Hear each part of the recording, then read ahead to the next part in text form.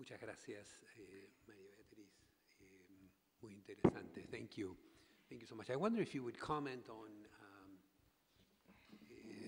Sen has a very thoughtful piece comparing China and India in terms of the pathway to development qua investments in education and in health.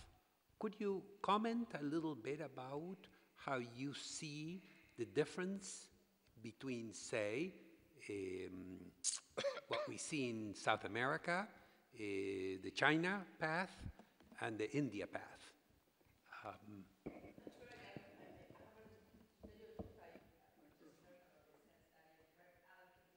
I haven't seen the study. I haven't seen the Sen study, but I've read other things.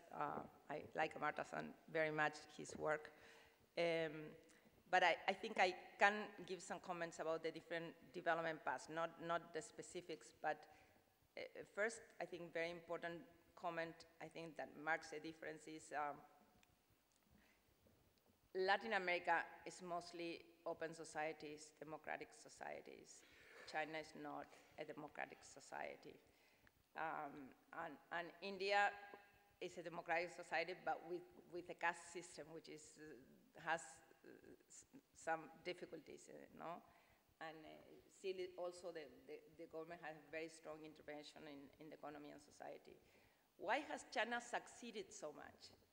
There was a very good study by a Korean economist, Chang, back 10 years ago, that it was called kicking the ladder. The ladder is a symbolism, the ladder to economic progress, no? And he said that basically after the signing of the agreements of the WTO and all those agreements restricting the active industrial policies of developing countries, what developed countries did was kick the ladder for the progress of developing countries. They used all these incentives before, and once they were developed, they didn't leave the space for developing countries to do it. However, with China, it was different.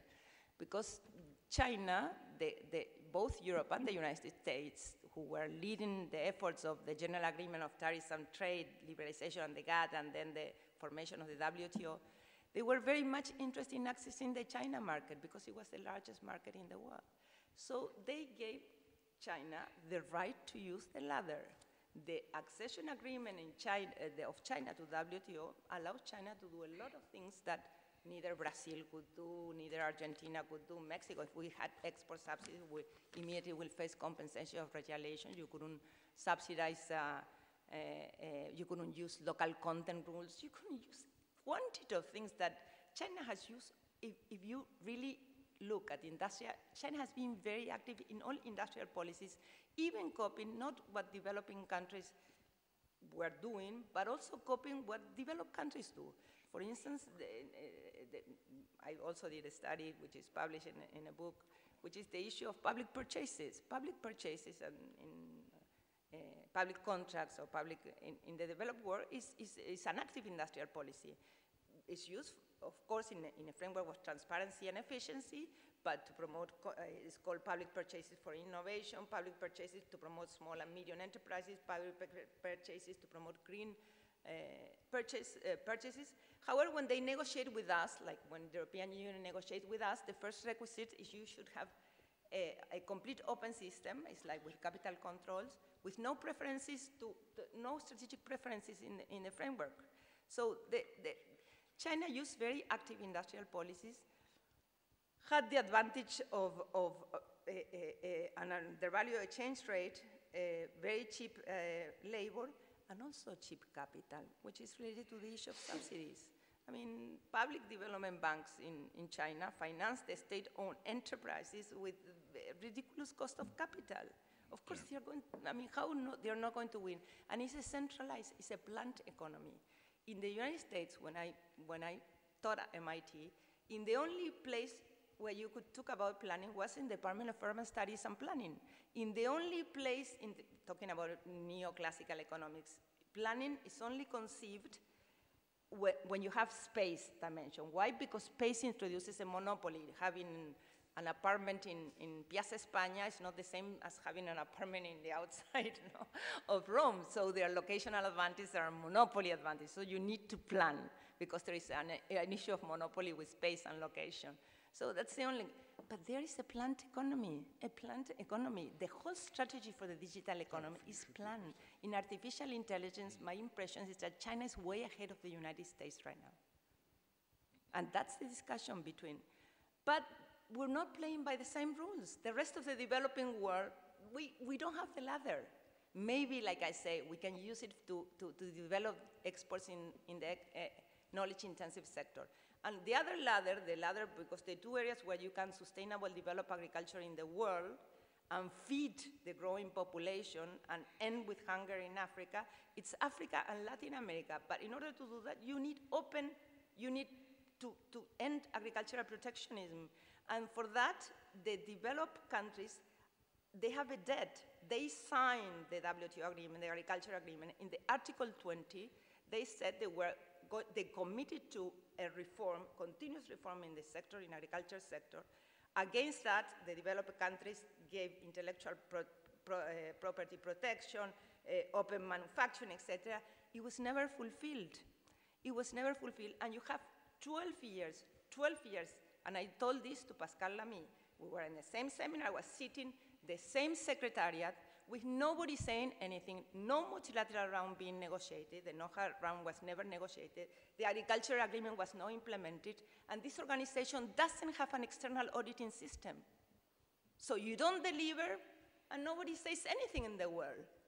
And Africa, you have millions of people dying of hunger, millions of children, like you say, that cannot get adequate education, immigration into Europe, leading to polarization and populism, finally, because of all the conflicts. And who addresses these issues? I mean, Argentina can get the way. Argentina is rich, Brazil is privileged. But what about Africa? So I think, basically, China benefited from a space to do active industrial policies that the rest of the developing world didn't have. It's a very centralized economy. In an economy, you need to build consensus. I mean, to pass a tax measure, you need to build consensus, so it allows more effective planning.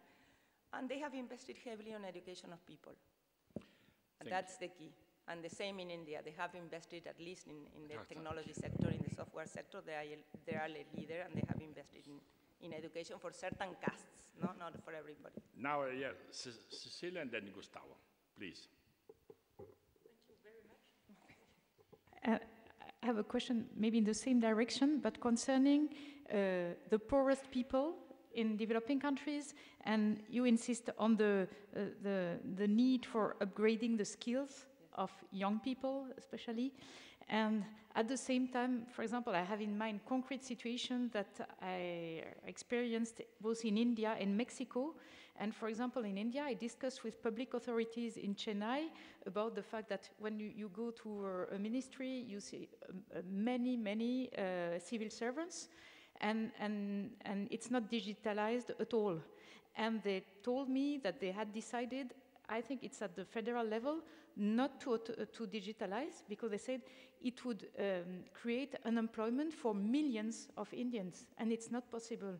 So for me, there is a real question, even if we try to, maybe it's true for the next generation, try to upgrade the skills, but then for dozens of millions of people right now, what is what could be an acceptable solution? And then what kind of safety nets for these people? And the same with, for example, automatization in recycling activities and waste management in Mexico. We discussed also with public authorities, and finally they had decided not to automatize. They had made some experimentations, and they saw that for the most vulnerable people, the situation was worse off because they were left aside. And in fact, it was not benefiting to the ones who had not the capabilities to acquire some new skills. And I think for me, it's also a matter of discernment of what could be done, and maybe, envision different possibilities. Maybe it depends on the countries and on the specific situations and on maybe of the number of people who are concerned.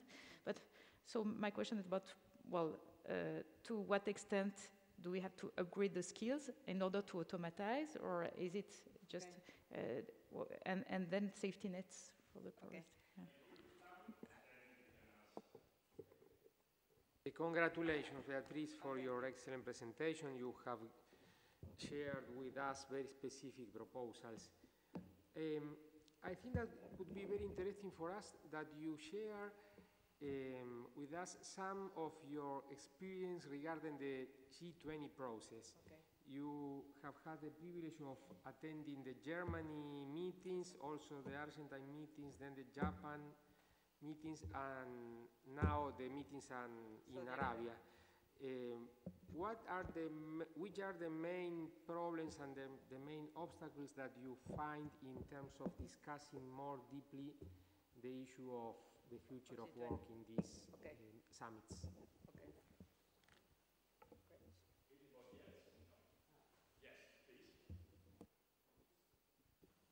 Again, thanks for the presentation. Just this is very, very quick, going back to the diagnosis, and I know you've touched on some of these issues, but the way I like to look at it, you have the forces affecting wages and inequality, or as you've described, technology. There's also globalization, but you would be interested in your views on the intersection between the economics and the politics, because I think that you get this dynamic cycle. Once you have inequalities generating because of technology and globalization, that in turn affects the political process. Then you get policies that benefit the rich, and it just gets magnified. We saw this in the early 20th century, we're seeing it in the early 21st century, and it didn't end well the first time. So I'm just wondering how at a national and global level we can kind of break this political economic cycle. I know you've touched on some of these issues, but I was just wondering, to me this is kind of center as to what's going on. Okay. Well, three very good questions. Regarding the skill acquisition question, I think digital skill acquisition and digital introduction of technology in areas in public sector government, public sector-led activities like waste management, where you employ a lot of unskilled people that can be affected. First, in skill acquisition, I think you have to differentiate whether, and the initiatives or policies you regard, whether you are referring to people, first, whether it's a stock or a flow problem. If it's a stock problem, it's with existing workers.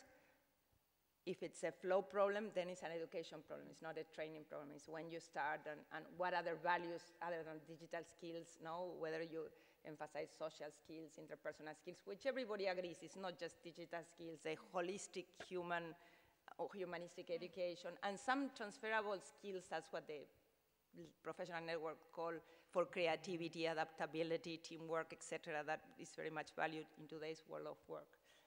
So the skill, I think for skill acquisition of marginalized populations that are not in the job market, I don't know in the world, but in Argentina, I quote them, there are 3 amazing initiatives that are small initiatives but could be scaled up. One is called Potrero Digital in La Juanita. You know that? Of a movie director, Campanella is a Nobel Oscar awarded movie director. Potrero Digital in English will be like digital stable, the place where the horses, and they attract, they don't employ, well, they provide employment, training for kids that do not go to school, young people, do not work, that otherwise will be in the streets selling drugs, and they train them on digital skills to export video games, because Campanella also did a football game with comics, etc., to the United States.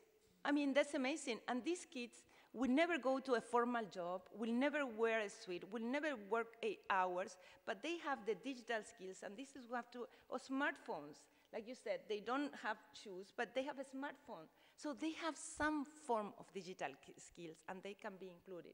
But this is what? An effort of a person that is committed, small, with no support from large technology companies, with no support from governments. I mean, you need to scale up. This can be done. You have one, but the technology is being substituted also by another social leader, Toti Flores, that was more like a form of call center, that the technology is already automating the call centers. And the third one, which is very interesting, is the Arbusta. Arbusta was created by one of the partners of Mercado Libre. Mercado Libre is the Amazon for Latin America. It's a company developed by a group of Argentines. One is Marcos Galperin, who actually now is 3 times the value in New York and quoted in the markets in New York of YPF, of the petroleum company. And it employs 15,000 young people. My youngest daughter works in Mercado Libre, and she's an economist, and she has done a course in data science and data analytics. And she's happy. She has flexible work hours. One day she works at office. She works a lot, but she's happy. Well, one of the partners who made a lot of money with this decided to do a social impact company. But a social impact company that earns money, Arbusta, is very worth really learning from their experience. They only employ and train people from marginalized areas. They don't employ middle class kids like my daughter. They employ, they train them, and they provide services to Facebook, to the large software companies, and they do this for a profit. Of course, they don't want 30% profit, but reasonable profit, 8%, they don't lose money. And I was talking to the woman who leads this effort, and she said, Beatrice, even tasks of intelligence, of artificial intelligence, they're simple tasks that you need to order the information, and you can train people to do this, and the people feel so proud. They feel so realized. I mean, so, of course, these are small initiatives. They depend on the goodwill, on the humanity of certain individuals, but we need to have policies to scale this. The governments have to have, for me it's amazing. I had to make comments on a report of Making Trade Work for All, written by the IMF, the World Bank, and the OECD. And in that report, since opening trade has the same sort of structural impact as technology, you reallocate labor from less efficient to more efficient activities, you have the problem of labor reallocation and transition and retraining. And they point out in that report that both Europe and the United States, less than 1% of their national budget is allocated to retraining. And then we complain about increasing inequality in the midst of a profound technological change, in the midst of the eruption of China in world markets. I mean, you're doing nothing. You're standing there and doing very little. So that's the Escuela acquisition. Regarding the introduction of technology, I think here what the Pope Francis says, human dignity must be a government priority and a business priority. Whatever, if you automate, you have a responsibility to retrain and to reallocate people. It's not like I introduce the technology and you look for a job somewhere. And maybe this should be enacted in the same way we enact the long life learning. We want to enact it right. Maybe in this area of because the change is exponential. The speed of change is very much different than in the past. It's very much different. So I think maybe this is something that has to be thought about. Because the technology finally, you can put a brake now, you can decelerate now, but finally it will get there. So you are postponing the problem. You will have to deal with the problem in the future. Maybe that's good when the country, suppose you are in the midst of an economic crisis and you have an unemployment problem. You don't want to start putting technology, automated technology in waste management. But if you are in not that kind of situation and you can reallocate because you have employment growth, maybe this is a moment. So according to the context, you can make a wiser decision. Future of work Okay.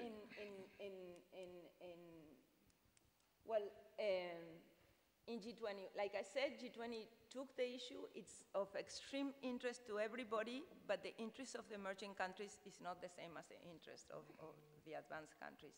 I have not been following this year so much future of work because once you're in G20, in T20, you have to contribute to policy briefs within one. During Argentina, I did contribute, but this year I had to choose, and the Japanese chair of the T20 asked me to be co-chair with him in the Sustainable Infrastructure Investment Work Task Force. So I did 2 papers, one on the Amazonian, securing natural capital, and another one on the policy framework for delivery on sustainable infrastructure. But what I've got from other people is that, for instance, Japan, finally, I think at the G20 was an agreement proposed on data flows, on freeing data flows. And 2 countries didn't sign it. India didn't sign it, and South Africa didn't sign it. When I was Sherpa, they, and also Germany wanted to go ahead with eliminating for life all tariffs on digital trade. Neither India or neither South Africa wanted, because they say, we don't know, we don't have a measure of digital trade, we don't have a common definition of digital trade. Doha was never delivered. Agricultural sector is not open. We have already opened manufacturing, intellectual property. We're going to open digital trade without a definition, without a form of measurement. And what are we getting in return? Why should we sign this? So there also there is a difference of interest. Some, like I say, I think when we introduce it in order to really assess the impact of technology on the labor market, and it's a menu of policy options that was the result of the work of multilateral organizations that was contributed. The leaders didn't say too much about it. There were not initiatives. And afterwards, with Japan, it's much more a data issue, and now Saudi Arabia is introducing the issue, but we don't know, because yet the government has not announced the priorities. But the issue is going to remain, because the digitalization is a transversal issue for all of us, so it's going to remain. But according to who has the presidency, I think it's going to have the focus and the approach. And regarding the political process, I couldn't agree much more with you, Antoine. I mean, the political process, my experience is very unpredictable. But inequalities really lead to polarization and lead to backlash and lead to... So we should avoid further inequalities, whatever measures we can take at the international level. And of course, this technology, like we say, has opportunities, but also has tremendous risks. So we need to coordinate better policies and better actions. And I think international organizations have a key role to play here. And for instance, the research done by IMF is amazing. It's amazing, but why don't we divide and also get the technology companies to make much more open? We need an agreement at the G20 level on what the new technological developments are, what we can expect. We're doing an ex-post analysis. We cannot do an anticipated analysis. I agree with you. I don't have an answer for the relevant question you raised. Thank you very much. Thank you. Thank you. Now we have, if you are agreeable, let us have only 15 minutes of break, coffee break, so that, because some people have to leave a bit in advance, okay? So we are a small group, 15 minutes, we convene for the final Dulcis in Fundo by Rocco Buttiglione. Okay.